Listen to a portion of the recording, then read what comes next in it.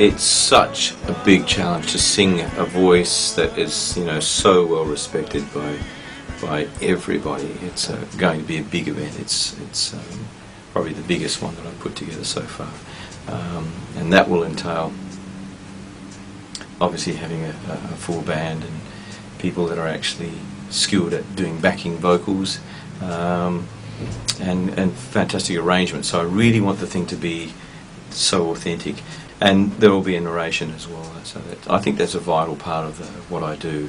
It's not just sing the song; it's tell a story and hopefully make that whole package really entertaining and interesting.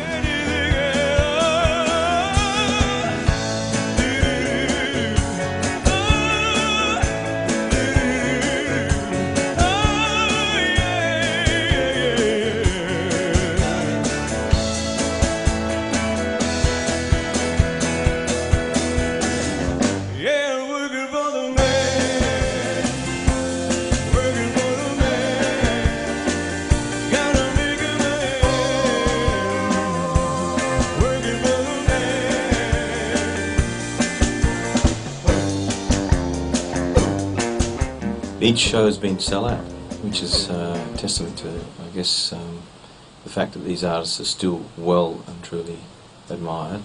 The crowd response is basically the same everywhere we play, which is really, really just overwhelming. Dream baby, got me these sweet dreams, only true. Dream baby, got me these sweet dreams, nighttime too.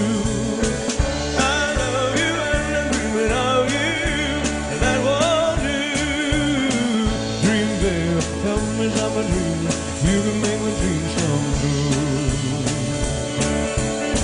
I'm going back someday, come what may, to Blue Bayou, where the folks are fine and the world is mine, Blue Bayou. I've always loved the song Crying, and I've probably had that in my repertoire for maybe 25 years, and it's always been met with the same sort of response. I just get this amazing sort of response from an audience every time I sing it. So it was one of those songs where I thought, well, maybe I could build something around it, and the obvious thing was to look at doing a Roy Orbison tribute show.